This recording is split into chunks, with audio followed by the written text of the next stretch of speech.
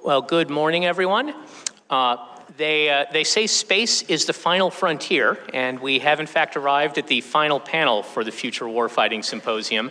But I hope I can assure you that we may be coming up last, but this will still be an interesting and lively panel, I think, as we discuss some of the new challenges that we face in space and how we might be able to respond to them. I'm Professor David Burbach from the National Security Affairs Department here at the War College. I will look forward to seeing some of you in class later in the year. And we have three distinguished guests with us today to help us understand what's going on in space. And we often think of space as a very new domain. But in a way, it's a very old one. If Sputnik were still in orbit, it would be old enough to retire and collect Social Security next month. Most people in this room were born after Neil Armstrong landed on the moon. We've been working in space for decades, but there are some very big changes happening. If you are like us and follow space, are sort of space nuts, you will know there are, I believe, three satellites being launched into orbit today. News that the Chinese may be launching their space plane this afternoon, and yet another group of tourists flying on Jeff Bezos rockets. At the same time, we see dramatic growth in the number of satellites. China catching up with the U.S. in its military and civil space capabilities. And if I can steal a line from one of my panelists, the first shot fired in the Russia-Ukraine war this spring was a cyber attack on a space system, and specifically on an American commercial space system. A very successful cyber attack that actually permanently damaged equipment. So there's a lot going on in space, and we have three distinguished guests here to help us understand. You've got full biographies in your program, so let me just very briefly tell you a little bit about our guests. We'll first hear from Mr. Todd Harrison, who has long experience analyzing space threats and space systems. He recently led the Aerospace Security Project at the Center for Strategic and International Studies, and has now moved on into the private sector as a senior VP and head of research at Meta Aerospace. He served in the Air Force Reserves and has degrees, master's and bachelor's degrees from MIT. We'll then hear from Dr. Namrata Goswami, who is a scholar who specializes in understanding the role of space in great power strategies. She's recently the co-author of Scramble for the Skies, Great Power Competition to Control the Resources of Outer Space.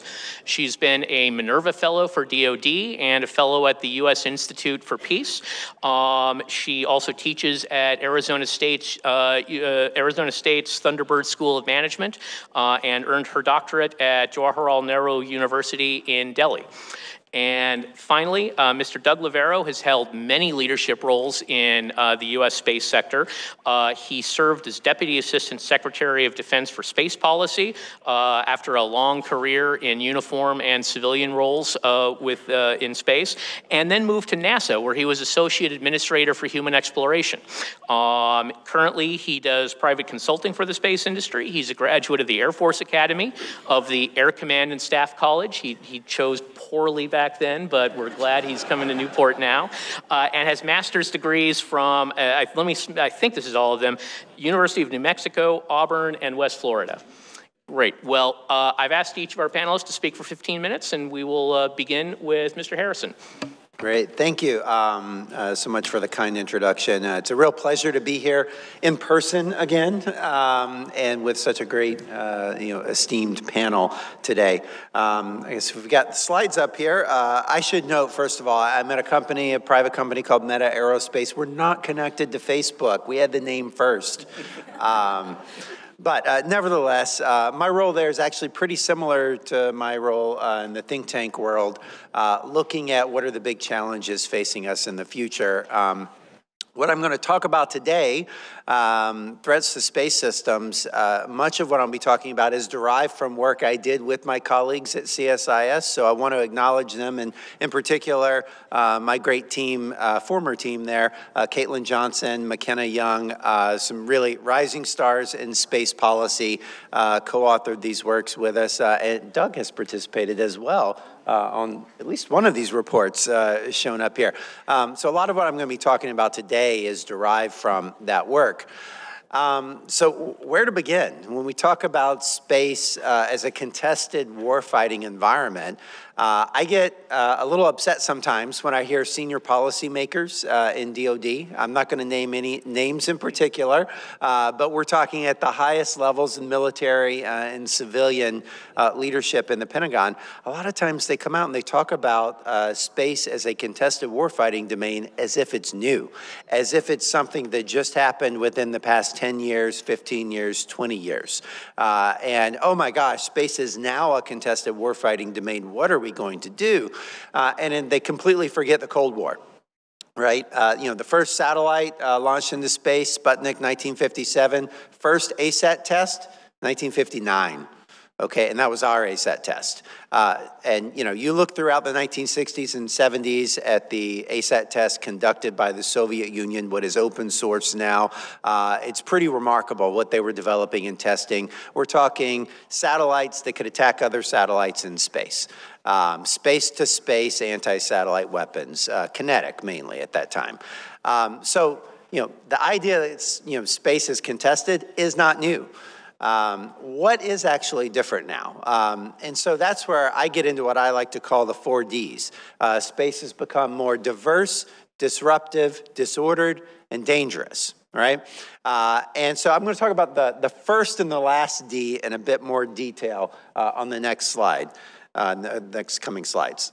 So first of all, when I say space has become more diversified, what I really mean there, and you can look at the numbers here, is we've got many more actors in space.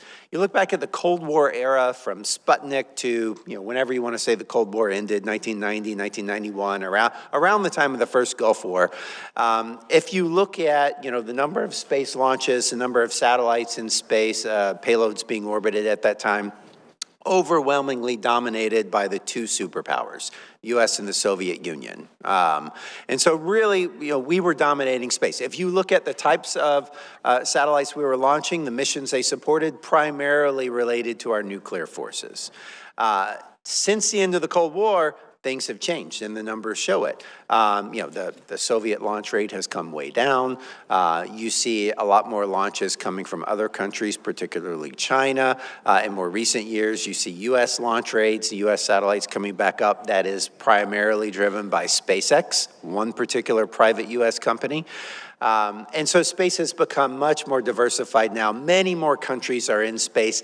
More countries are becoming dependent on space, and much more commercial activity is going on in space. So the vast majority of satellites being launched today are commercial in nature, not military, and certainly not supporting nuclear forces. So there's a lot more going on in space today, and we are dependent on space in many other ways than we used to be. Very economically dependent on space. I love to point this out to folks, if folks in the space community already know this, but more than 1/3 of all the satellites in space today, operating satellites, belong to SpaceX. And these are not trivial satellites. These are not, small little nanosats, CubeSats, or anything like that. These are significant satellites. We're talking, each satellite with many gigabytes of data throughput capacity for communications. They're Starlink satellites. And that's just the beginning of their constellation. That's going to grow massively. And you've got many other commercial companies, OneWeb, others are going to be launching mega constellations as well. Now, we'll see how far they get. We'll see if they're all commercially viable. That remains to be seen, but we already know they've got the money. They're building the satellites. They're already launching them. It's going to happen to some degree. So interesting things going on there. Now, because of this, we see a lot of disruptive change going on in space. We see private companies that are now taking on missions that used to be the exclusive domain of governments. We see commercial companies having capabilities that rival those of nation states. And our laws and our policies and regulations have not really adapted to take account of this.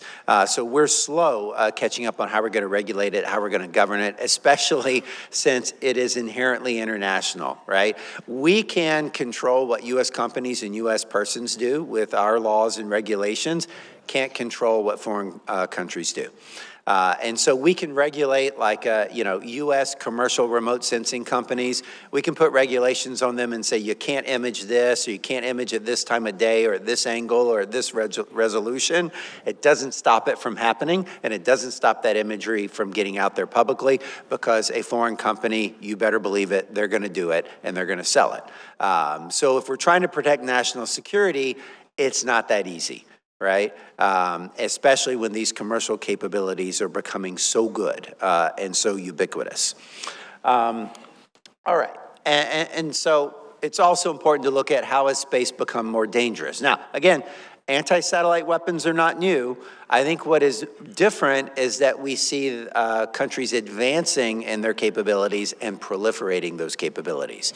A lot of people, when they think about anti-satellite weapons, their mind first goes to physical kinetic forms of attack, right, in the upper left-hand quadrant that you see up there. Absolutely a threat. We absolutely see, development and testing of these capabilities. Importantly, only 4 countries have actually tested kinetic ASAT weapons in space: the United States, Russia, Soviets, China, and India more recently. Only 4 countries have done it. It's very similar to missile defense capabilities. In fact, it's a little easier in some ways to shoot down a satellite with a missile. But, that technology is out there. But, countries like Iran, North Korea, they don't have access to that yet.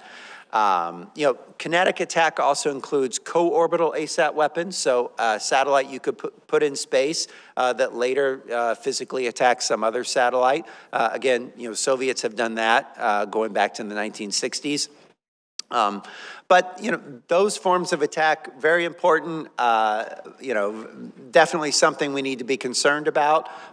But it's all the other forms of attack that I'm more concerned about, quite frankly, because a kinetic ASAT attack is going to be visible. It will probably be attributable pretty easily, and that will be a clear sign of escalation, unambiguous. Everyone in the world will see it when it happens. You'll see the debris field. What I'm more worried about are these non-kinetic forms of attack. So you have physical non-kinetic forms of attack. So that's something you can do physical damage to the satellite, but without actually touching it. High-powered microwave weapon could fry circuits on a satellite, for example. High-powered laser could permanently damage sensors on a satellite, things like that. We see, other countries, and in some of our work at CSIS, we've documented the open source intelligence on this of countries, Russia, China, developing and testing these types of capabilities. They're out there. And if you think about it, these are much easier to use. They're much less escalatory. Attribution in some cases can be much more difficult. The effects may not be publicly visible. If someone blinds your imagery satellite with a laser or temporarily dazzles it, who else is going to know that that happened other than you? Right? How are you going to respond to that if no one else knows it happened? And do you really want to reveal that it happened and that it was effective? Or would it be better to just pretend it didn't happen and ignore it, but then that country gets away with it? Right? So interesting dilemmas that come up with the use of some of these weapons. Electronic forms of attack, we see this in other domains as well. I'm talking here about jamming, spoofing, things of that nature. That happens all the time. With their space systems, and SATCOM jamming, things like that, spoofing even, that technology has proliferated, to middle tier, lower tier powers. We see North Korea using it all the time, GPS jamming, things like that. We see Iran using it all the time. We've even seen non-state actors use SATCOM jamming in Iraq and Afghanistan. Open source intelligence, we've detected SATCOM jamming coming from insurgent groups. So, that is a persistent, everyday threat, form of attack that we see being used against space systems. You can only imagine in conflict how that would ramp up. And importantly, that's a completely reversible form of attack. You can turn it on and turn it off as you need to. And then, of course, cyber. And cyber threats are, ubiquitous across all of our different weapon systems. Anything with software at all is going to have a risk of cyber attack. That is a risk to space systems as well. Military space systems, there are a lot of extra protections. They don't, connect to the public internet, most of them. But, you know, there are still threat vectors where cyber attacks can get through, and it can have really serious consequences. You know, it's been publicly revealed that NASA and NOAA have had cyber attacks that have been pretty effective against their space systems. In some cases, they've gotten all the way into the command and control link of satellites and have had the ability to issue commands, although the attacks in those instances, they did not issue commands, but they had the ability to. And in one case with NOAA, it took several days that they had to shut down a system to make sure they got the intruder out. So you can only imagine how that could be used in a military context. All right, so we see these threats developing, proliferating around the world, and I think the key difference now is since our space systems are not primarily used to support nuclear forces, the idea that nuclear deterrence is going to deter attacks on space systems is almost laughable, right? If someone dazzles a sensor on one of our satellites, are we really going to respond with a nuclear attack when that satellite is being used, in a conventional conflict? It's not likely, right? And that's not a credible response. So I think the real difference now is we're starting to be really concerned about our deterrence posture in space, and can we deter these types of attacks if necessary? And if we can't deter them, how do we respond? Now, a related problem that we have, and I've stolen some videos from online here, is that some things may look like a threat in space. They may look like someone's developing an ASAT weapon, but they may have dual purposes. It may have other uses as well. So these two little video clips running on loop here. The one on the left, they're firing a harpoon at an object in space to spear it, and then you can reel that back in. So it's just a test plate they put out there on a pole. The other one, they've deployed a net in space, and it goes out and wraps around a tumbling satellite or some object in space, and then you can reel that in. In both cases, this was conducted, by a private company, a UK company, that was looking at ways to clean up orbital debris. That's a perfectly good, legitimate use, right? But if you were China looking at this same video, wouldn't you think that, hey, that could be used as an ASAT weapon? What do you think we believe if we see, China doing the exact same thing in space? Are we going to say, oh, they're just thinking about ways to clean up space debris? Or are we going to think, they're developing and testing an ASAT weapon, right? So it's hard to know sometimes what kind of capability you're seeing an adversary develop and how they intend to use it. We often tend to assume the worst. We got to keep that in mind when we're thinking about what are the threats we're seeing, what do we need to be prepared for. And then the other thing we have to be concerned about now is how do we develop better defenses in case deterrence fails, or to bolster deterrence in the first place, to convince an adversary that it's not worth their time to attack us in space. What kind of defenses do we need to build? And so that was the subject of one of our reports at CSIS, Defense Against the Dark Arts in Space, where we went and looked at all the full range of defenses, theoretical, what could you possibly do to defend your space systems against attack? It's not impossible. There are a lot of things you can do. But not all defenses are created equal, and not all defenses are going to protect against all forms of attack. So you need a multi-layered system of defenses, and you've got to think through it carefully. And one of the first things you have to think through is, okay, what are the objectives of both the attacker and the defender? Right? What are you each trying to achieve? And that affects what types of defenses you want to build, right? So your, attacker may have a lot of different objectives, and it depends on the, specific circumstances of the crisis or the conflict that you're in, or the competitive phase that you're in as well, because some of this might be used pre-conflict. But, at a minimum, an attacker could just be, looking to just signal resolve, or to deter conflict on the ground, right? And so they may actually attack your space systems as a way of signaling. Now, what kind of attack would they use in that circumstances? Probably not a kinetic ASAT weapon, right? But they might jam something. They might, laze sensors on a satellite to temporarily blind them, right? As a way of signaling, hey, I'm serious here. If you go forward and you intervene in this conflict on the ground, your space systems are at risk. All right, if that's their objective, okay, then the way we need to think about that and plan for it, has a lot of implications. An adversary also could just be attacking space systems simply to inflict economic harm, to raise the economic price to the United States from intervening in something. They may be trying to disrupt the sensor-to-shooter kill chain.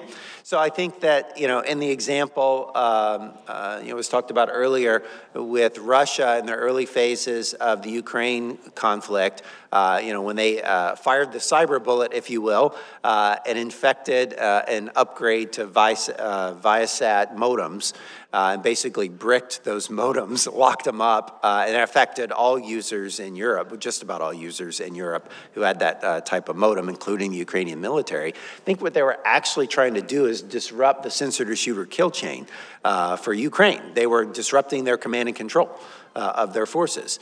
And so, okay, if that's your objective, fine. You know what the workaround ended up being. Elon Musk parachutes in and says, hey, I got Starlink terminals. You guys want them? And so he gives them SATCOM, right? And so they can overcome that. And then apparently Russia starts using electronic forms of attack to disrupt the Starlink signals, and they push a software upgrade that overcomes that, right? So, that's all happening in the commercial sector. Right? Do you think the military could respond that quickly? Do you think we could push a software upgrade or could push a new set of terminals, SATCOM terminals out to our forces that quickly? Probably not. So that ought to be something to think about.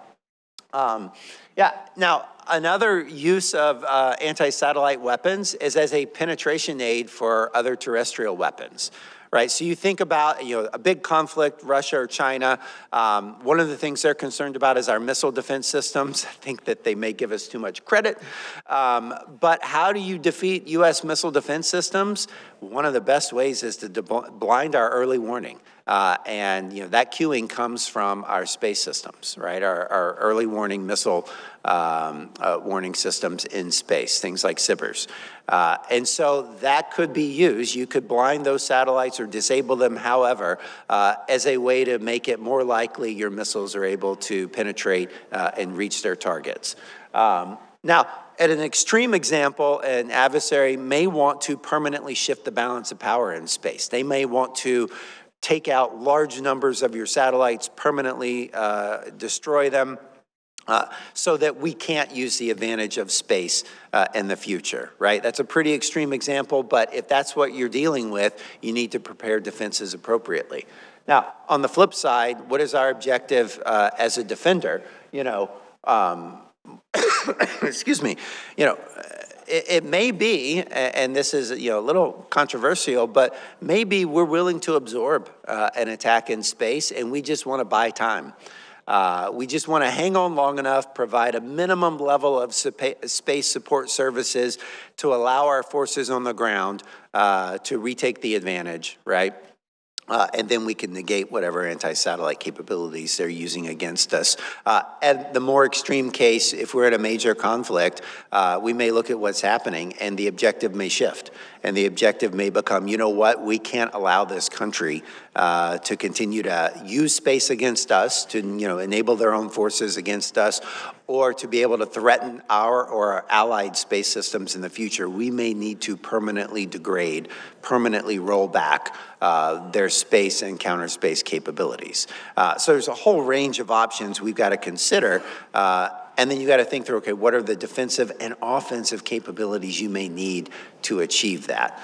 And so, I'm going to stop there, make sure we have plenty of time for questions, but I'd love to go into some of this in more detail. But okay. Turn it over to the rest of you. Great, thank you very much. And we will switch to Dr. Goswami's slides, and they are up. Great. And Namrata, go ahead.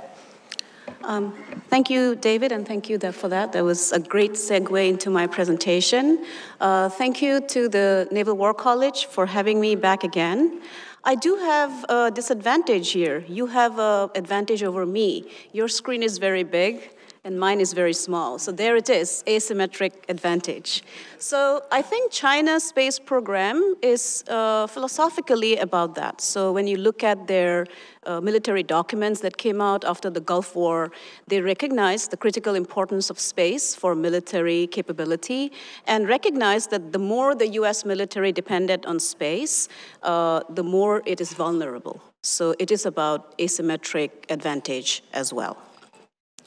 So today, when I talk about China's space program, what I'm going to do is talk a little bit about the key drivers and what is it that their white paper actually tells you. So the white paper that came out this year, 2022, which is a 2021 white paper, recognized space as a critical component of their national security and strategic advantage. And some of the drivers that China has recognized for its space program is regime legitimacy, internal national development, economic entrepreneurship, which is a very interesting perspective they give you. And finally, it's of course about national security. So some of the changes that has actually happened in China since 2013 is that space has now been recognized as a critical part of comprehensive national power. And this change happened when President Xi Jinping became president and when China published their military strategy in 2015. And for the first time, they actually officially put out that space also forms a part of their joint operational domain.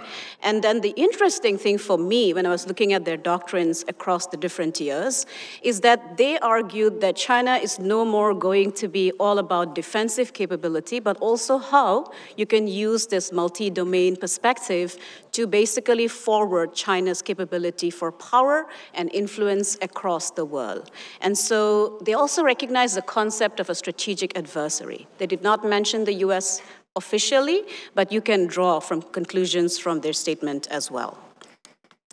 Now, if you look at some of China's why is China in space at all? And why should it matter to you? So if you look at some of China's grand strategic thinking, which I draw from their strategic culture, it's a lot about access. So they are very much interested in maintaining their access to space for the reasons I pointed out: national security, economic development, regime legitimacy. They are very much interested not to repeat what they feel they suffer in the ocean, which is your domain of expertise, a concept like the Malacca dilemma, that the US is so powerful in space that one day in the future, when you have the prospect of economic benefits, the US might control the space lines of communication. And the president who actually identified this particular concept of strategic dilemma was Hu Jintao for the first time when he was president. And then, of course, space is now a critical part of the Chinese constitution. And I think what President Xi has done for China, which is interesting from a societal perspective, is that he has equated space to the spirit of the Long March. It's not the rocket, it's the Long March that Mao did when China was established. So it's a very interesting upgrading of the concept of space in China as well. Now, if you look at some of the speeches that President Xi has given, and I draw my research looking at their speeches as well. So President Xi repeatedly has stated the critical importance of space, has directed the PLA and the PLA Strategic Support Force to improve their doctrinal concept and their operational capability. He has argued that space is critical for China's national rejuvenation and for China to be able to become a leader in technology under his concept of the 100-year celebration of the establishment of the People's Republic of China. Now, I always argue to my students and wherever I speak that without understanding China's strategic culture, it is impossible to understand China's investment or why they are investing in space at all. The one thing I notice, especially in the Western academia and Western media, is that there is a tendency to equate China to Russia or the Soviet Union. There is a tendency to use Cold War concepts of power balancing. But if you look at China's strategic culture, one of the texts that President Xi Jinping is inspired by is called Han Feizi's Text of Legalism, where Han Feizi points out that for a country to remain strong, you have to have rule by law, not rule of law. And so a strong leader creating the narrative, the importance of control, party control over key future technologies, including quantum, that was mentioned today, is a very critical component. China also very much points out the importance of first presence. So if you look at how they rationalized their invasion of Tibet in 1950, how they rationalized their claim on the South China Sea Islands, where they went about building artificial islands, how they are improving their capability in Antarctica, for which I wrote an article with one of my colleagues from the New Zealand Air Force, they're actually pointing out that it's really important for you to be somewhere there first, because that gives you entitlement and capability to then create that strategic advantage for your own people. So keep that in mind when you think about China's space program and its strategic culture. Now, there are certain long-term goals that China has identified, which in my fieldwork in China, this was what came across to me in my conversations. One is that China's rationalization of space is not just about national security. It's about what it can do to economically benefit its society. So one of the concepts that China is investing in actually starting to become very proficient is space-based solar power, the ability to collect solar energy in space. The person who pushed for this is Wang Shishi. So you might not know him, but he is the father of China's Long March program, and very respected. And she argued that investment in concepts like space-based solar power is a strategic investment because of the potential it has for offering renewable energy. The second concept that they're looking at is, of course, lunar exploration and development of the moon. And I'll point out what they have achieved till date and what they hope to do. And then finally, they actually have a common collaboration with Russia for an asteroid exploration mission, with the hope that one day you might be able to mine an asteroid for resources. And this program is supported by the China Academy of Sciences, and I had interesting conversations with them about the feasibility, and they have put out a position paper on that as to how that's going to be done. Now, finally, before I move on, another concept that comes out, and why is it important to understand the civilian part of China's space program, is that under President Xi, there is a great focus on civil-military fusion and the critical importance of developing both your civilian capacity and your military capacity. Because in the perspective of the leadership of the Politburo, that adds to your comprehensive national power. Now, importantly, if you look at this particular slide, so space-based solar power, they have put out certain programs that they want to achieve. Long Leo Hao, who is the designer for this particular program and the Long March rockets, argues that this is the timeline for China's space-based solar power capability.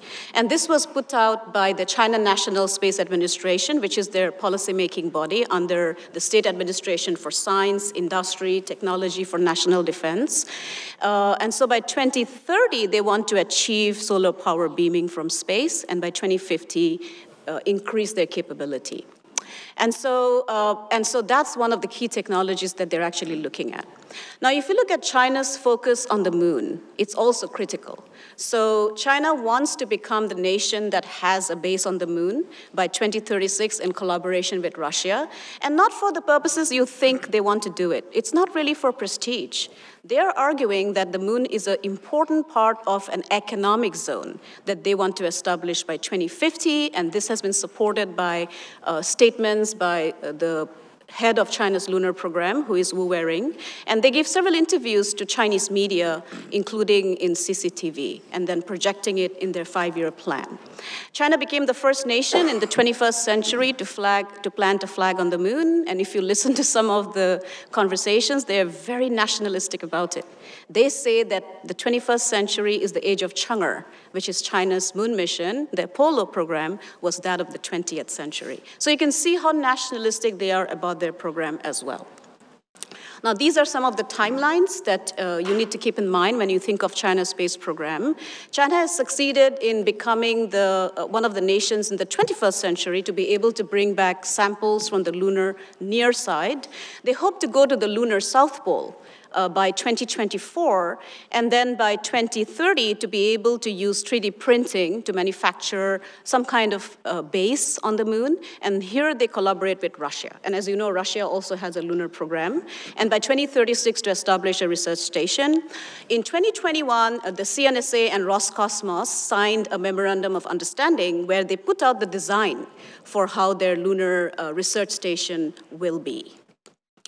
Now, China's Mars program, also keep in mind when you think of China's space ambitions and goal. China became the first country to succeed in going to Mars independently and achieve all 3 missions, orbiting, landing, and sending out a rover. And so, and I say that because their collaboration with Russia had failed, but then they are proud now that they're the country that has achieved a deep interplanetary mission as well. Now, here is, again, very interesting.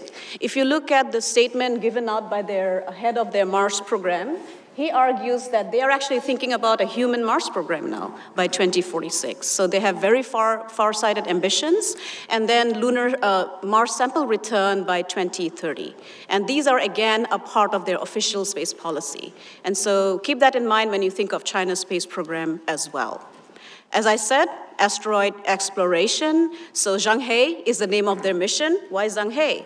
Zhang He was the 15th century naval person who actually built the treasure ships, and then the treasure ships were basically burnt. And so the argument is that we need to have a particular mission towards asteroids that draws on that pride in civilizational capability, and also to collaborate with Russia, of course, in this particular mission.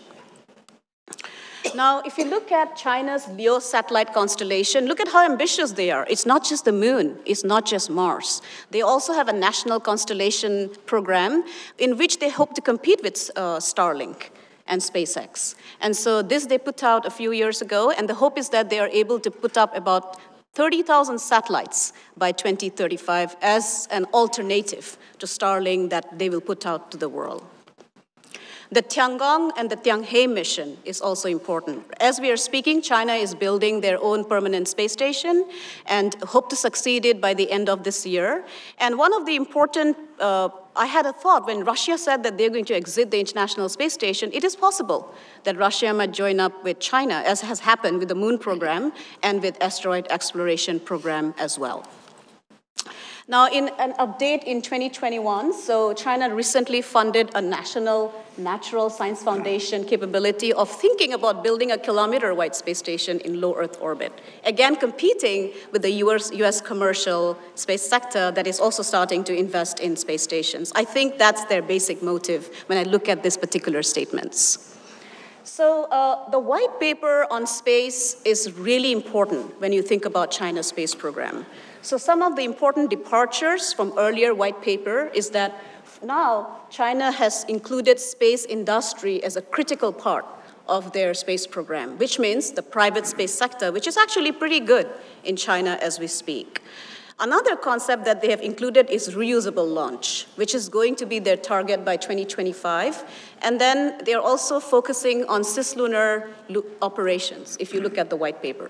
Now, this is interesting because the 2016 white paper, and in my interviews with Chinese space policymakers, they were very much against a concept like cislunar, but today it has made it into their official white paper, given the fact that they recognize the criticality of that narrative as well. And then planetary defense, which means ability to deflect a near-Earth asteroid. China believes that if you can take leadership in that particular capability, other countries would look at China as a leader in that particular discourse. Now, there was a question that I always got, especially given the Ukrainian conflict, as to how is China viewing SpaceX and Starlink? They see that as a threat. So if you look at some of the military writings that have come out, which I've put here, there is a paper that is available, at least I downloaded it before it disappeared from the internet, that the PLA Strategic Support Force actually funded, that talked about how China's military needs to work towards disabling or countering a SpaceX kind of, Starlink kind of support in case of the Taiwan scenario. So they have argued that US commercial space sector is a force multiplier for the US military, and they actually give you a very good detail presenting data sets of why they make that argument as well. So very interesting in terms of the development and their willingness to put it out, because their audience is not just the US, it's the countries along the Belt and Road Initiative and countries that they want to influence, because it is about influence at the structural and great power level. The China-Russia relationship is critical. So there are those, I'm actually very surprised by some of the articles that came out when Russia actually invaded Ukraine, that China is not in support of it, or somehow China was not aware of it. I completely disagree with that analysis. Because if I look at some of the statements that has happened in the last 10 years or last 20 years, China has actually made the Russia relationship a strategic partnership and has upgraded it to the level that builds institutional sharing of knowledge. President Putin visited China just before he invaded Ukraine and signed a 6,000-word joint statement in which China supported the Russian perspective that NATO's operation in Ukraine is a problem and challenges international peace and order. And then for someone to argue that China was not aware is absolutely not backed by data, and we have been talking about data a lot in this particular symposium. The other important thing and departure is that I argue that without China's implicit support, Russia would have not invaded in Ukraine because of what China is doing now, helping them in terms of offering them a line of economic credit. And so this is actually and I wanted to bring you back a little bit to the kind of collaboration they have. So this is the press release from Roscosmos and China National Space Administration that was put out. And this is the map of their research station. They also have nuclear power, which is very interesting as a concept design. And both Russia and China, as you know, are major nuclear power states with capability and talent to build such prospects. Now, before I finish, I know I have about 2 minutes, okay. So if you look at China's influence mechanism, please keep in mind the Belt and Road Initiative, because in 2018, China included the Belt and Road Spatial Information Corridor, which is collaboration in space with 140 member nations of the Belt and Road Initiative as part of their influence mechanism. What is interesting is that countries like New Zealand, Luxembourg, Austria, Italy are part of the Belt and Road Initiative. And they also, some of them have signed the Artemis Accord. So you can see how middle powers, we talked about middle powers yesterday, are making decisions based on who is going to give them the best economic benefit. And so you can see that the Belt and Road Initiative does have that impact. And of course, Russia supports the Belt and Road Initiative and has actually put out support statements in arguing that the China-led Belt and Road Initiative is a great alternative to any US-led diplomatic effort, including to the G7 nations. So finally, I have 1 minute. And so if you look at civilian space capacity, some of the capacities that you need to keep in mind is the Long March 9, which is coming in 2030, which China hopes to make reusable, which will compete with Starship, which will be able to lift about 140 metric tons to low Earth orbit and beyond. And that's the rocket they want to use for their space-based solar power capability and their missions to Mars. And then if you look at this slide, this is what I think is relevant to you. So military space capacity, as I said, civil-military fusion is very critical. Their ability to blind satellites, their ability for rendezvous and proximity operations, quantum mechanism. China is a leader in quantum satellite technology, the first country to test it in 2016. And then last year, they also tested, for example, their nuclear-capable, allegedly nuclear-capable, hypersonic glide vehicle that traversed LEO.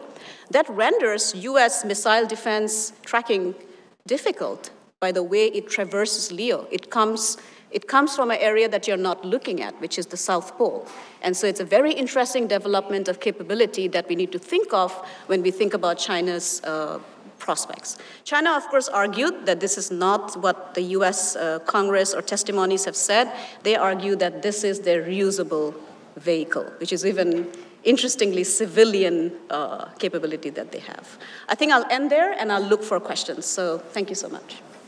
Great, thank you very much, Namrata. And we move on to our last speaker, Mr. Doug Loverro. Doug, if it would be easier to have a paper, I actually do have a I've got it here, thank you. We're gonna see if I can coordinate both my computer screen and this screen, and you'll know if I got it screwed up. So first of all, I'm conscious of the fact that I'm the last speaker of the last panel on the last day, which means I plan to go for about an hour today. The other thing I'm conscious of is that when Dave says a lot of people in this room weren't alive for Apollo, I remember sitting on the roof of my house watching Sputnik go over back in 1957 when I was 4.5 years old. So I think maybe my perception of space might be a little bit different than everybody else's, because I've been watching it and loving it since the moment my father brought me up on that roof.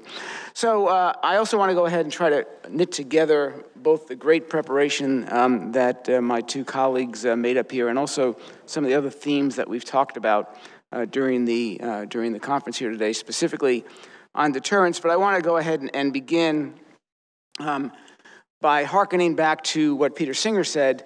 Peter Singer took an hour to tell us that it's really hard for us to go ahead and predict the future, but we should still think about it. I think Scott Adams has that encapsulated into a little bit better cartoon here. Please do not tell Peter that I said that about him. But it is tough. And so what we're going to talk about today is something that is unusual in military doctrine and strategy. We're going to talk about doctrine and strategy in a domain where we have never fought a war. If you look at all of the strategic concepts you've ever read, from Clausewitz to Mahan to Sun Tzu, it's based upon history of doctrine that we've developed in fighting a war, and yet we have never fought a war in space, and still we are trying to develop doctrine and strategy so we know what kind of systems to develop, and that's an area that I find is the most interesting and goes towards the heart of the things we've been talking about. To put it in perspective from a foreign adversary's thinking about the future, this is what a Chinese strategist, Wang Huchang, said in 2000. He said, "For countries that could never win a war by using the methods of tanks and planes, attacking U.S. space systems is an irresistible and most tempting choice." It is no just happenstance that in 2000, the Chinese began their anti-satellite missile program, and by 2007, they shot down their first missile, and the U.S. actually began to take notice. By the way, we knew they were developing this for years before, but when they actually were successful, it came as somewhat of a strategic shock, if not an intellectual shock for us in the U.S. Now, I want to go back, as I talk about this, I want to talk a little bit about what was space strategy in the beginning of the space age. Todd alluded to this a little bit at the beginning of his talk. And then, in order to really understand the doctrine and strategy of space, you have to understand a little bit about space. Space is a different kind of domain, and you've heard people say that before. I'm going to actually show you some reasons why we should think space is a different kind of domain. And then we also need to think about what are the roles that space forces play in our military, and finally, we'll try to sum that all up into at least a working man's definition of deterrence for space. So here's where it began. Back in 1946, the gentleman on the right side of this chart, Curtis LeMay, who was a two-star general at the time, commissioned a study by what was going to become the RAND Corporation. It was the Douglas Aircraft Company at the time. And he said, hey, these missiles that Germany is developing, what could we do with those things?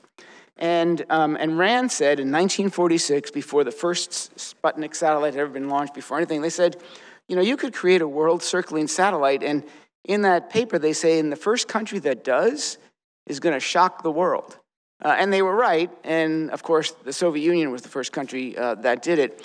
But LeMay was thinking about the uses of space back in 1946 when he was a two-star general in charge of research and development for the Air Force. Now, it turns out that LeMay later became the head of Strategic Air Command and eventually the Chief of Staff of the Air Force. And one of the first things that he asked the Air Force to build in their space systems was this program that you see in front of here called the MIDAS, which is the Mid-Infrared Defense Alerting System. It is the first version of a missile defense, a missile alerting system, a missile launch detection system that the United States had back in 1960.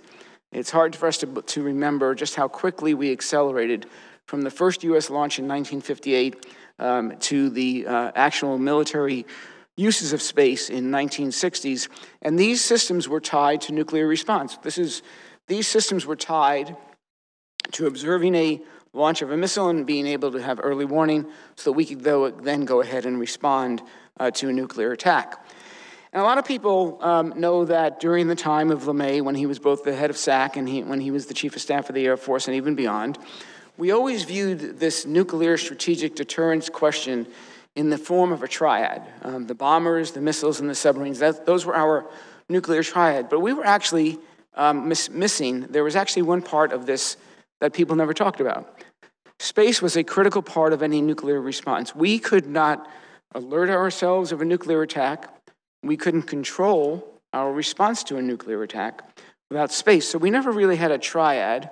I don't know if there's a word like a quadad, but maybe it's a crawdad, I'm not sure. But space was always a critical element of this. It was the invisible element. At this point in our history of space, almost all space systems were classified. We didn't even admit to the existence of many of these space systems. And yet space was always key to this entire nuclear execution chain. And so this goes back to what Todd said.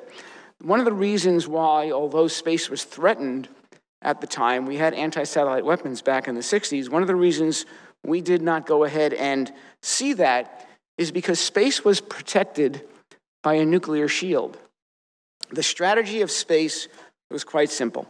It's an instrument of geopolitical power. That's what Kennedy used it as in our landing on the moon, but it's also an instrument of nuclear warfare execution. Operationally, space forces were organized solely to go ahead and be able to respond to the nuclear mission. And in fact, for those of us who think we can't protect satellites, we figured out how to protect satellites against nuclear bombs back in the Cold War. So we can certainly figure out how to protect satellites from other threats that exist today. Although a lot of folks in the Space Force today don't know that we did that because we did it so long ago. And the deterrence concept was simple. If you attack a space system, you must be ready to launch a nuclear attack. And so space systems were part of the nuclear deterrence equation, and space systems benefited from nuclear deterrence as part of their nuclear umbrella. And so the entire strategy of space was really quite simple because of that linkage to nuclear weapons. But that all changed.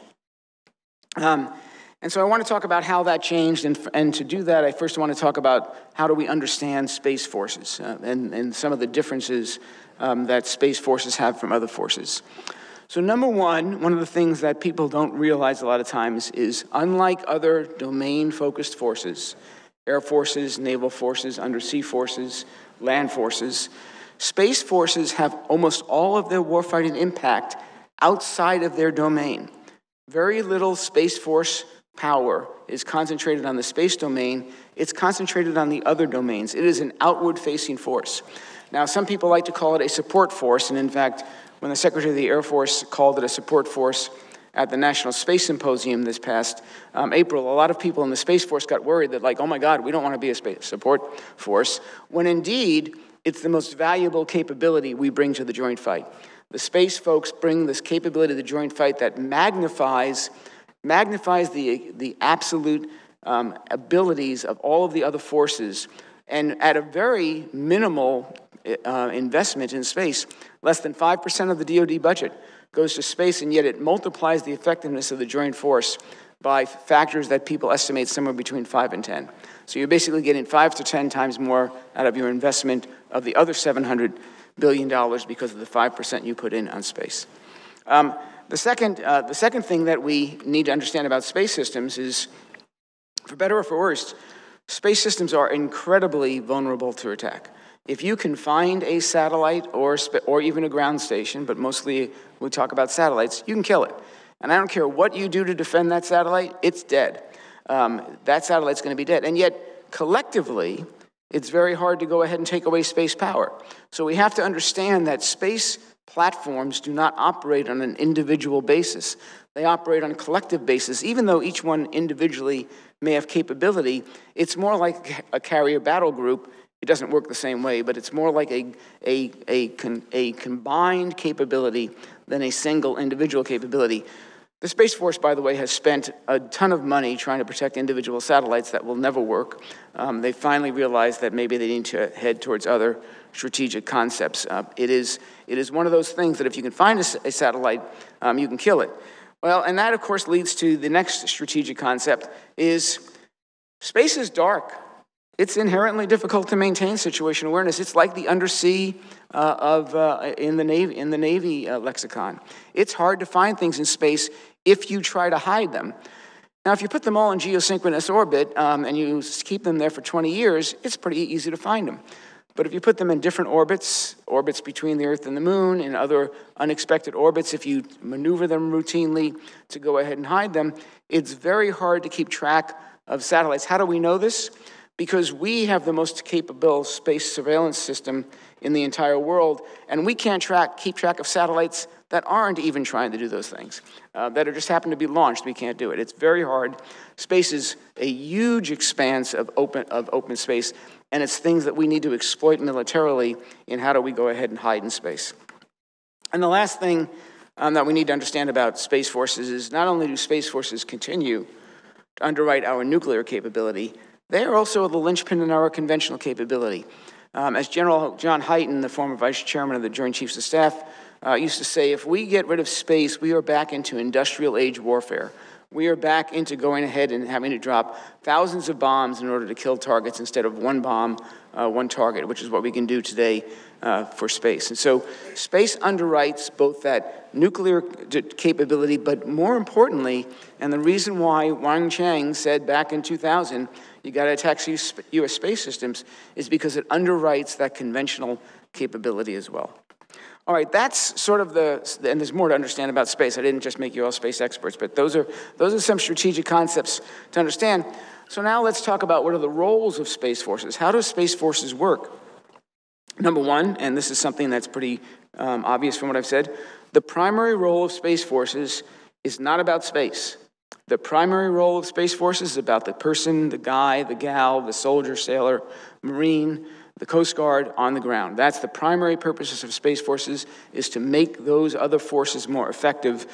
Space folks sometimes forget this. When we created a Space Force, they want to go ahead and concentrate on the space domain, an important domain. But remember, if you did nothing else, your job is to support the warfighter on the ground, because nobody cares about you unless you're doing that. That's the reason many of us argued for a Space Force, because we wanted them focused on the folks on the ground, not on what's going on in space.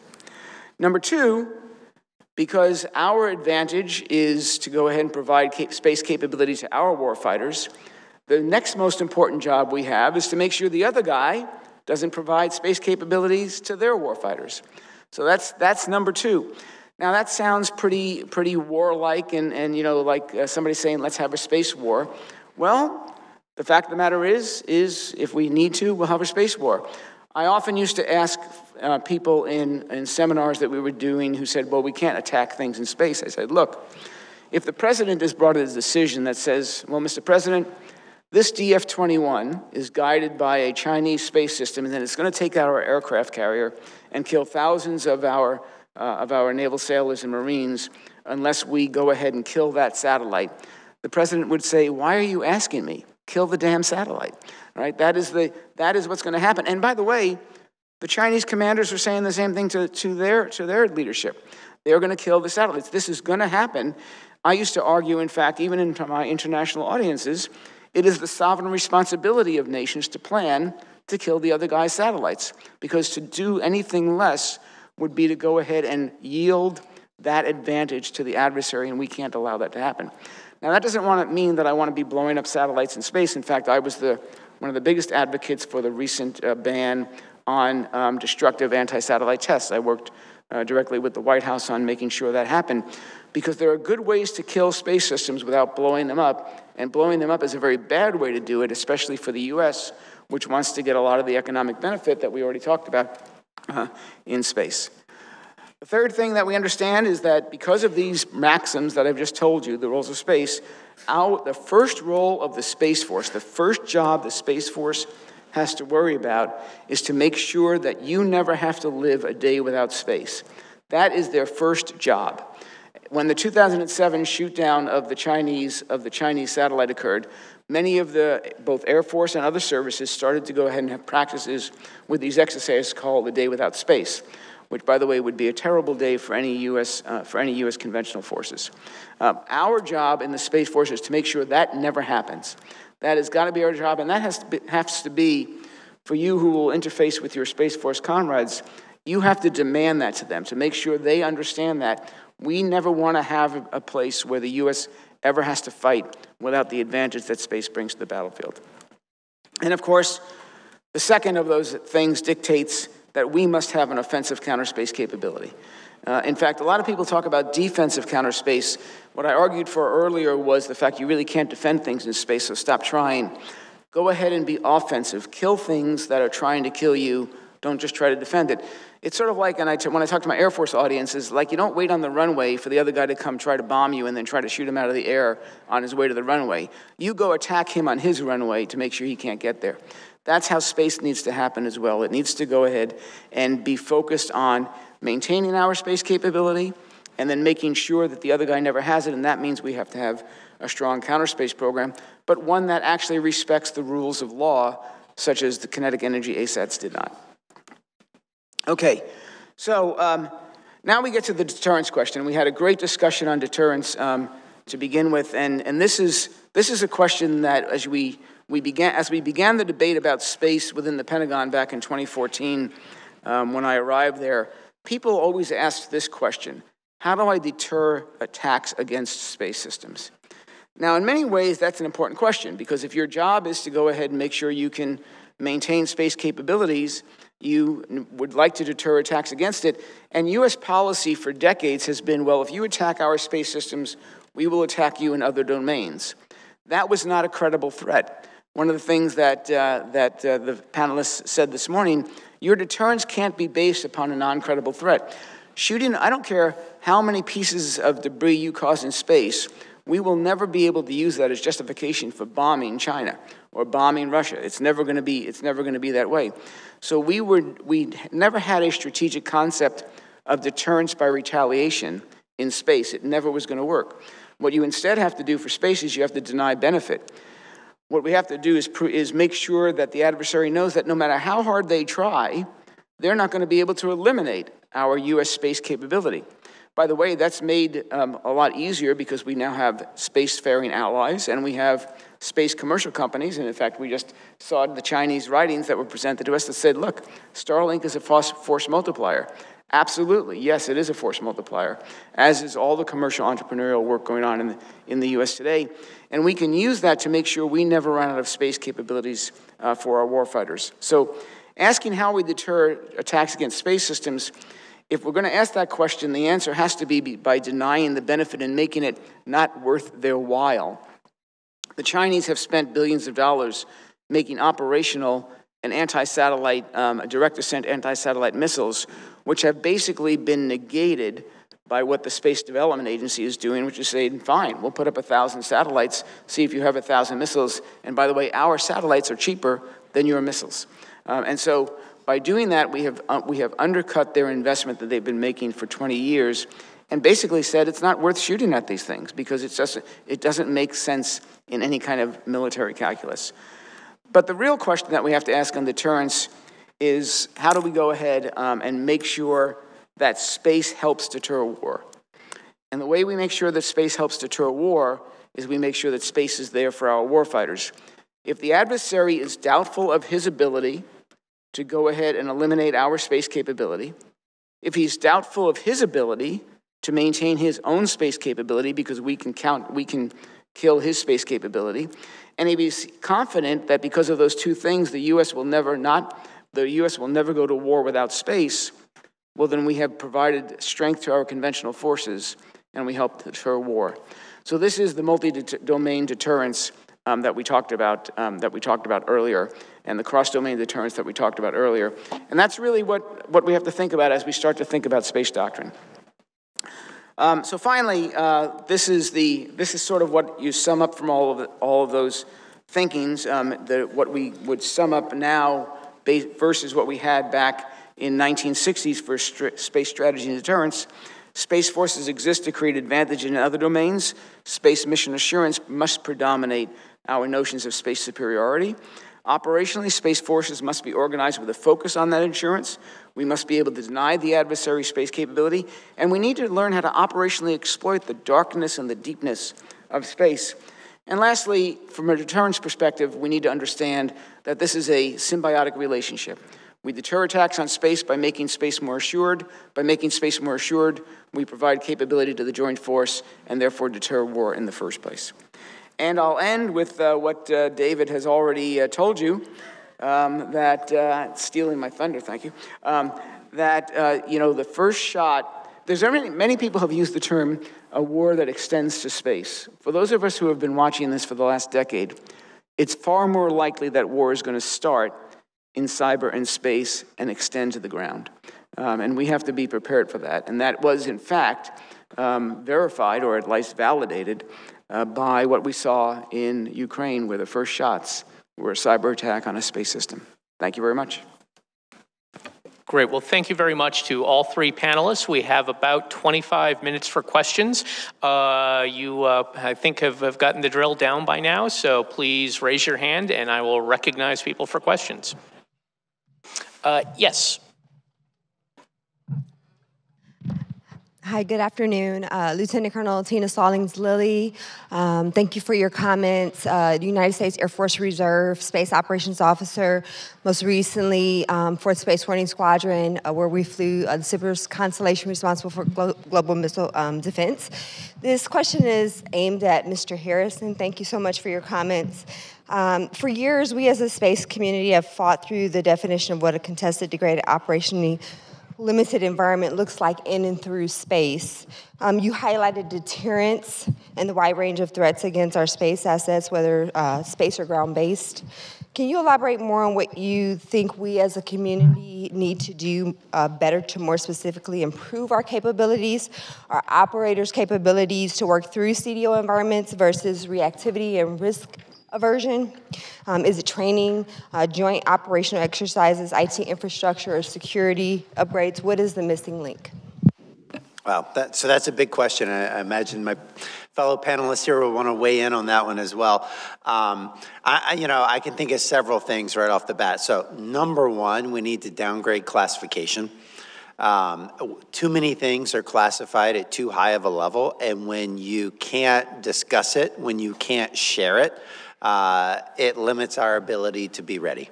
And so there are things that are at the SAP level that can be downgraded. There are things that are at, top secret SCI that could be downgraded. There are things that at the secret level that can be downgraded because, you can't classify the fact that the sky is blue. Anyone can walk out and see it. We're doing that with some of our space intelligence, especially stuff about what our adversaries are doing.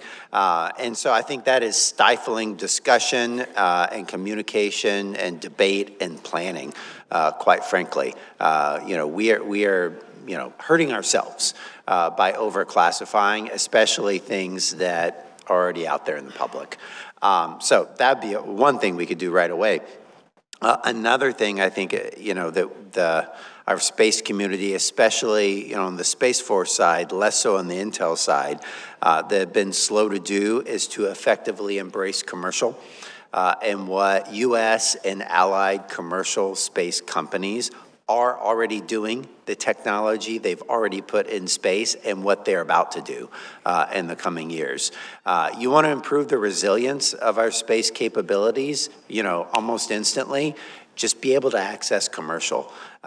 Because, we've discussed the example of SATCOM, right? And the military, to be clear, has highly leveraged commercial SATCOM for many decades. The vast majority of our wideband, SATCOM links are already going commercial through commercial leases. But look at the, incredible new capabilities coming on right now, constellations that are proliferated, that are in low Earth orbit, which means they have much lower latency.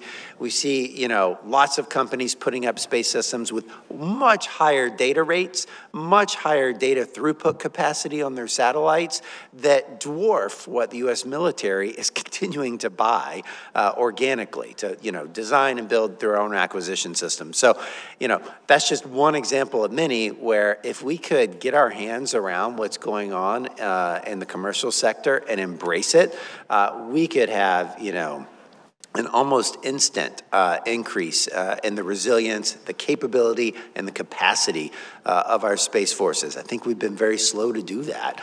And so that's holding us back. But I don't know if others want to respond. I think one of the ways you can build resilience is to understand that there is this country out there that actually is innovating. So I think one of the biggest strategic, if I may, we're talking a lot about great power competition. That's the overarching frame. And I think the US gets it wrong because most of the arguments I hear at the grand strategic level is that China is incapable of innovation, can never change its intellectual property threat capabilities or invested in stolen technology. Actually, China is a changed country today. And so if you look at the work skill base, it's basically educated all across the world, and then they build their capacity. I think before you even get to the resilience of your tactical capabilities or operational capabilities, I think this complete misunderstanding of China. China can never get to the far side of the moon, I was told, in 2016 at NASA. And then it happened in 2019. So I think that is a great strategic disadvantage that the US suffers from even today, underestimating the capability of another country. Mm-hmm. Yeah, I'd like to both agree with and expand a little bit on the remarks that both my panelist colleagues said. So first of all, on the question of how do we get better, what are the things we need to do? The leveraging of commercial space and allied space is so critical to our capability.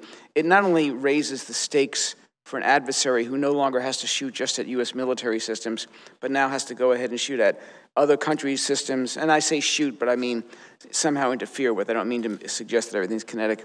But they have to go ahead and interfere with other nations' systems. They have to go ahead and interfere with commercial systems.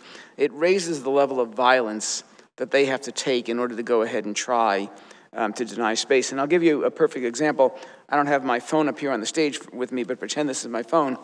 If you hold up your phone right now, you have in your hand a device which can receive a GPS signal, a Galileo signal, a GLONASS signal, which is the Russian Soviet GPS capability. And in not too long, it'll also receive a BeiDou signal from China. It could receive a NAVIC symbol, a signal from India, and it can receive a QZSS signal from Japan. Those are the four, either global or five, either global or regional navigation systems that exist in the world, not to mention the overlays that are called the wideband augmentation systems, the systems that all the countries have put up.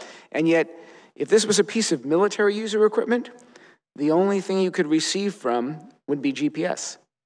So if you're Russia and you want to really hurt the US, a cyber attack against the most important space target, bar any, the most important space target, is to go ahead and take out the GPS ground station, because without it, the GPS system doesn't work.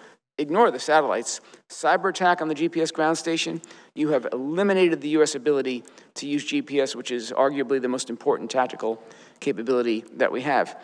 And yet, if we simply gave soldiers, sailors, and airmen receivers that could receive all of those other signals, it wouldn't even be worth attacking the GPS control segment. because especially if we gave them receivers that could receive both BeiDou and GLONASS, because if we're fighting Russia, they're not going to attack the BeiDou system, and if we're fighting China, they're not going to attack the GLONASS system. And every one of them is different. They all have different cyber vulnerabilities on different baselines.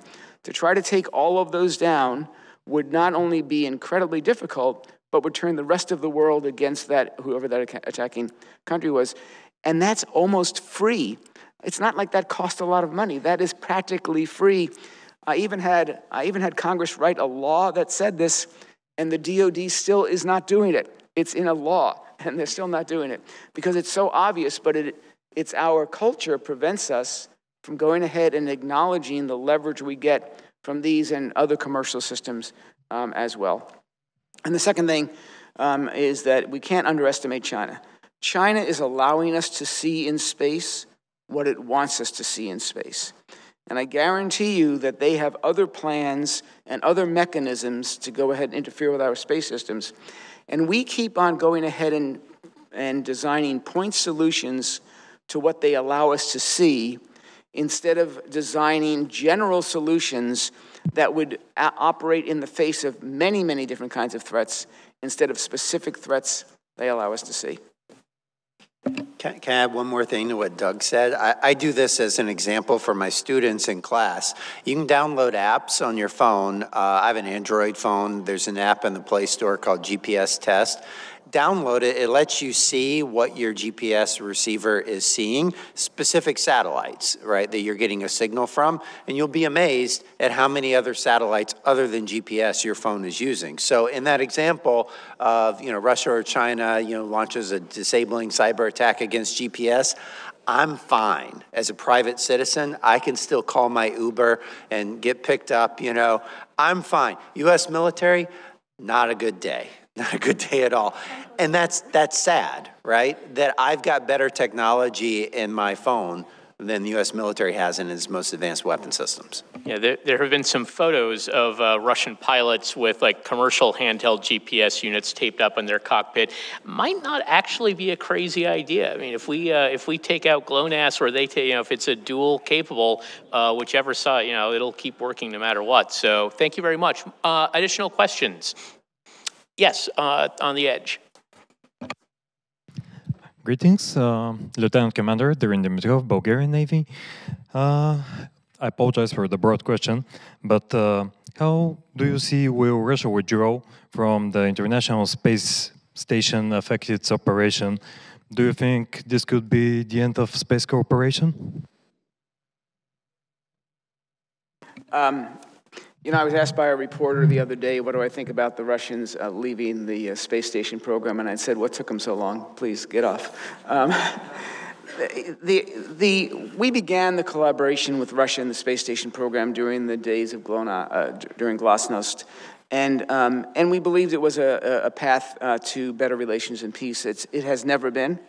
It has never worked that way, despite protestations to the contrary. It has never worked that way. And when I was running the human exploration program, which included the International Space Station, just trying to negotiate with the Russians on who was going to bring what supplies to the station and how much we had to pay for a seat on their launch vehicles was a painful endeavor. Even before you had the Ukraine war, when Crimea occurred back in 2014, I was in the White House during those discussions, and everybody who was in those meetings was clear we wanted to go ahead and stop buying Russian rockets, except for NASA. NASA said, no, we still have to do that. Well, how do you go ahead and show national resolve when the second most important capability is a space agency in your nation, or some would say the first, can't go ahead and follow what is in the national interest, which was to boycott Russian space. Russian technical capability does maintain the space station orbit. We know how to change that. We can figure out how to do that without that. It is a collaboration that has outlived its usefulness, and personally, I think it needs to go away. Yeah, I actually do think that so if you look at the space cooperation that led to that particular Russian U.S. collaboration in space, it's Boris Yeltsin. and Bill Clinton. And so there was a particular philosophy and purpose behind it. I think Russia has used it as a bargaining chip again and again and again. And I think it shouldn't be allowed to do that. For example, when Russia invaded Georgia, they used that as a leverage, arguing that if US gets too belligerent on their invasion, they might use their Soyuz capsule, which American astronauts were dependent on at that time, for some kind of cautionary tale. They might not supply the ISS, right?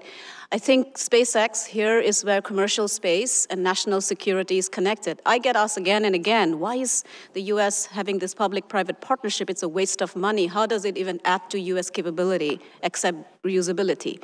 I would argue that SpaceX took away Russia's ability to blackmail during the Ukrainian conflict. If SpaceX had not been able to reach the ISS in 2020, we would have still been dependent on Russia. And that capability has gone away. Look at that amazing contribution to national capability. And so I think I agree with Doug that the usefulness of that particular cooperation seems to be creating so much anxiety all across the world that doesn't serve any useful purpose for which it was set up. So. Yeah, I first of all, I'll start out in saying Russia wants to leave the space station at this point. Good riddance, right? There are technical challenges, that we have to work out. It's not an easy divorce. Separating their module is not a practical consideration. So are they going to give it to us? Are they going to sell it to us? Are we going to have to launch a replacement module?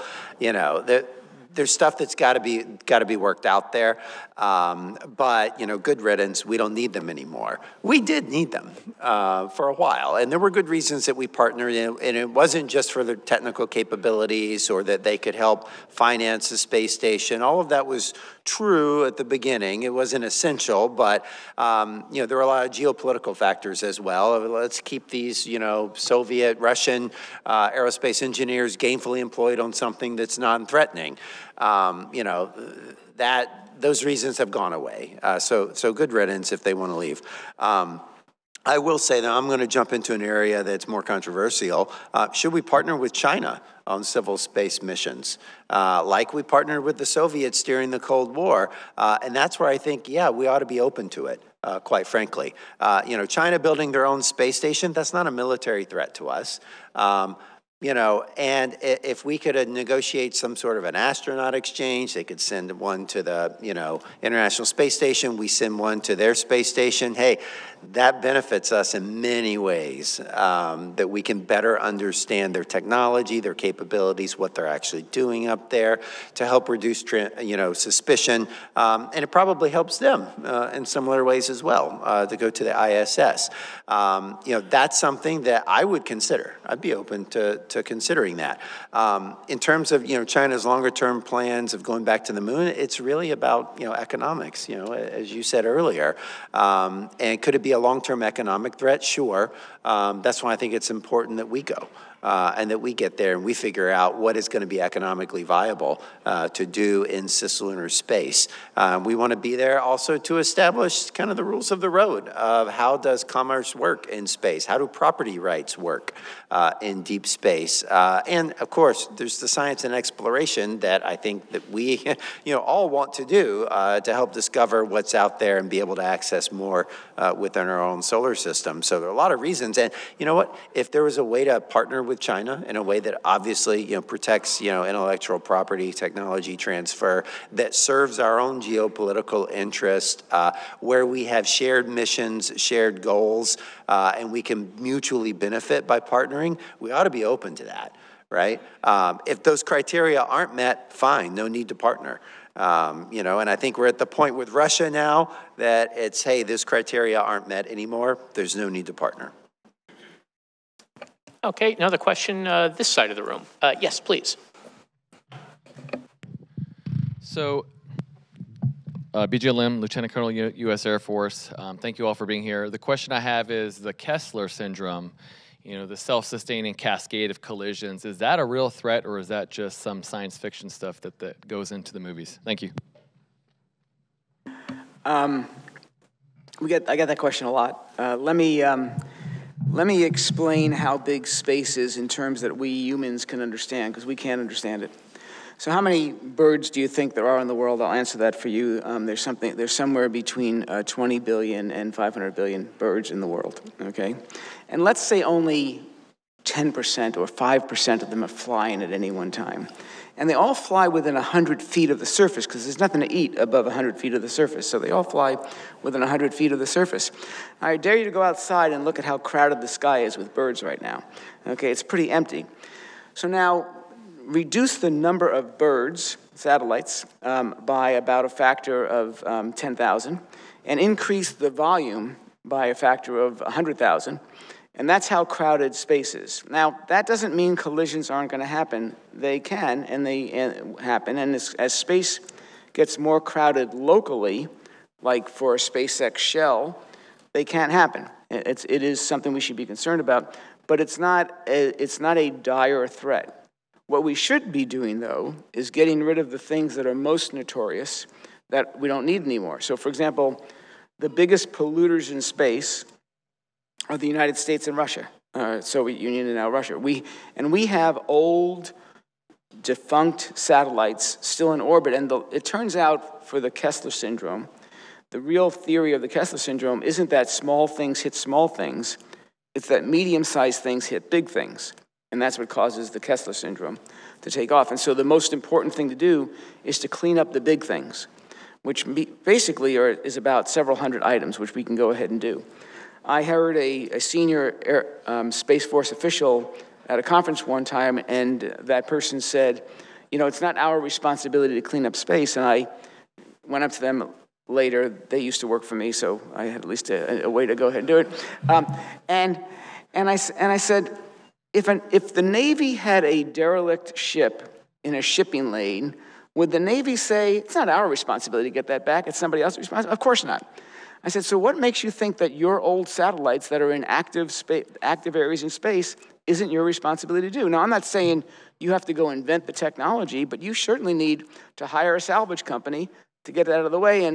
And to that general officer's credit, they said, you know what, you're right, I never thought about it that way. So we should be doing it. It's an important investment to make. We should make sure that space is free of debris to the extent we can.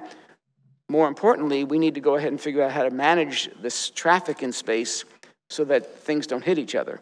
And there are rules that we have yet to develop that are absolutely necessary.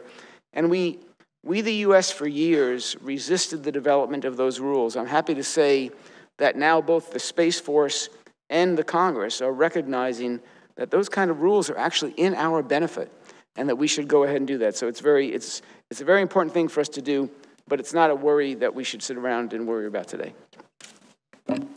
I would add to that, so, directly to your question, the Kessler syndrome, the physics is real. The timeline is highly uncertain. I mean, the movie Gravity, not that great of a movie, I thought, but the timeline is completely unrealistic that this stuff is happening within minutes, right? But you need to do that for the dramatic effect.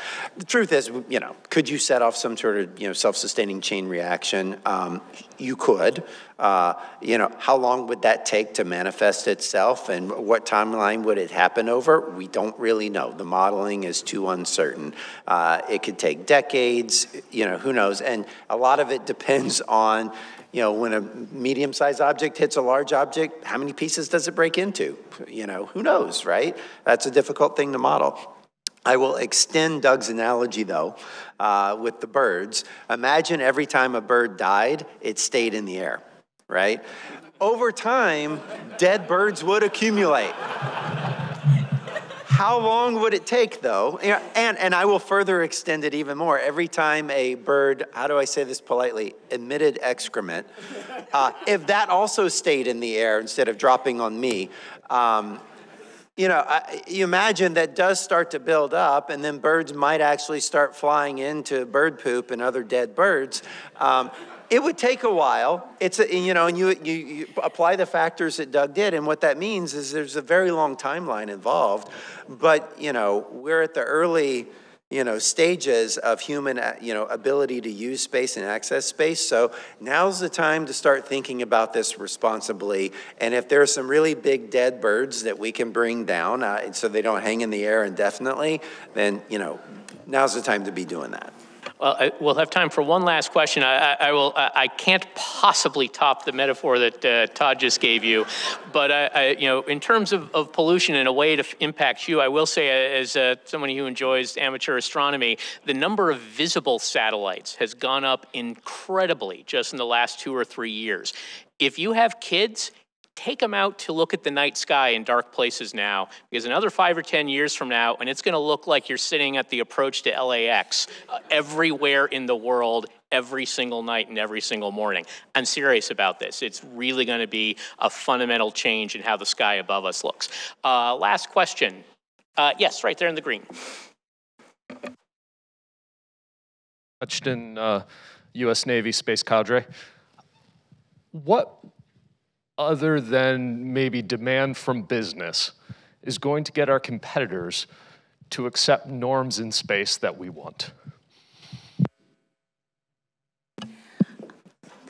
I'll take that on because I just played a war game on that. So I think when they will suffer too. So, for example, if there is inadvertent or deliberate nuclear detonation by North Korea, right? Let's take a scenario. And so that would not only harm US satellite capability, but China, which is getting more and more dependent on space capability today, so that would force them. And we think only about military or the Beidou navigation system, but wow, China is so dependent on space for their commercial capabilities, including ATM transactions, weather forecasting, e-commerce. So, and they're one of the biggest in that sector. So that would force them to accept some kind of rules regarding nuclear detonation and how the OST does not allow that. I think what I have seen, if you look at China's response to the United Nations Security Council resolution 7536 that was brought about by the United Kingdom, I looked at their response, and they seem to be very much supportive of establishing some kind of rules of the road for space traffic management and space domain awareness, because they recognize that debris could be a problem that will limit their access to space. So those are the areas, and I agree with you that there could be collaboration with China on those regards in terms of how do you establish rules. For example, the one contention is that we have all these dead satellites, but then under international law, the United States cannot remove another country's satellite or debris, correct me if I'm wrong, without them consenting to it. Is it possible to actually have an international consensus? I think China would be willing to have that conversation, so yeah, because it affects them. They're very strategic in their thinking. If it affects them, they would be interested in it. Yeah, when you talk about norms in space, there's really 3 kinds of norms to talk about. There are norms of war or laws of armed conflict and how those apply to space. And actually, we kind of understand those fairly well, although they're not written down, but there's folks who have written about that. There's norms for security activities in space that's short of war, such as close approaches and rendezvous and proximity operations. And then there are norms that apply to all civilian traffic in space, commercial traffic, military traffic, all traffic in space. And so you have to kind of think about those. If we were having this conversation a decade ago, neither the US nor just about any other country would be interested in talking about norms in space. Today, almost all countries are interested in talking about norms in space in at least one, if not all 3, of those distinct areas. And so it has become a thing. And the reason why countries do it is because they do it when they find it's in their interest to do so. We did not recognize, although we should have recognized back in the early 2000s that it was in our interest to do so. We now recognize that, and to the point of the UN resolution 7536 that was brought by the UK, the US response just a year and a half ago was, well, we don't want to constrain ourselves, and now this year we want to go ahead and unilaterally ban kinetic energy ASATs, which is that's a sea change in how the U.S. thinks about it. And by the way, one of the big reasons why myself and many others believed we needed to have a Space Force was so that people could start thinking strategically about what norms make sense for our military operations and where do we support. I'll say one more thing. Many of you are familiar with ICAO, the International Civil Aviation Organization. Most people don't realize that ICAO occurred because of U.S. leadership in 1944, while World War II was still going on, we invited 55 countries, 55 nations to go ahead and come to Chicago to decide on the rules of international air transport because we knew of the economic impact that those rules would have in the future. And we signed those even while World War II was still going on.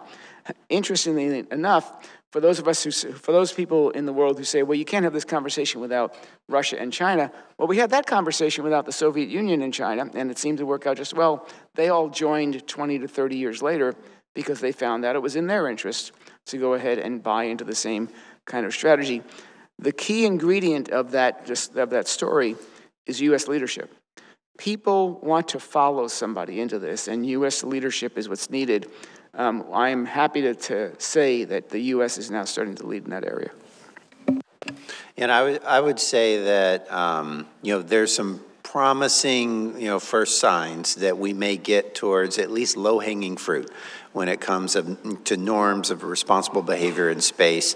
The unilateral action by the United States, my opinion, is long overdue.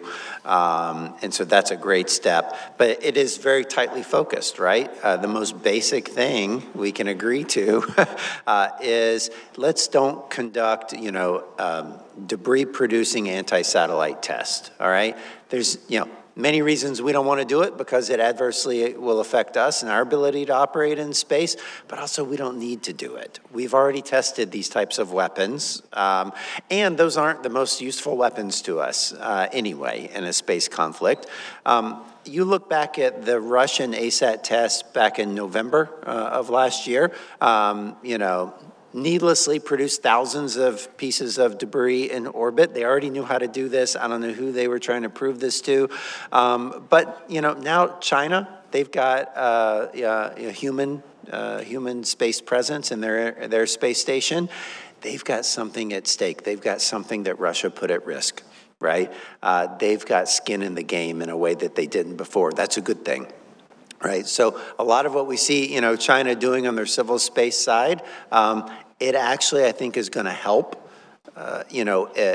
move them more towards these discussions about norms of responsible behavior in space because they've got more skin in the game, they've got more to protect themselves, they will start to see it's in their interest as well. So I'm hopeful we're moving in a good direction. Now, there are a lot of things we're never going to reach agreement on. The use of non-kinetic forms of attack in space, forget it. There's going to be jamming. There's going to be lasing. That it's going to happen.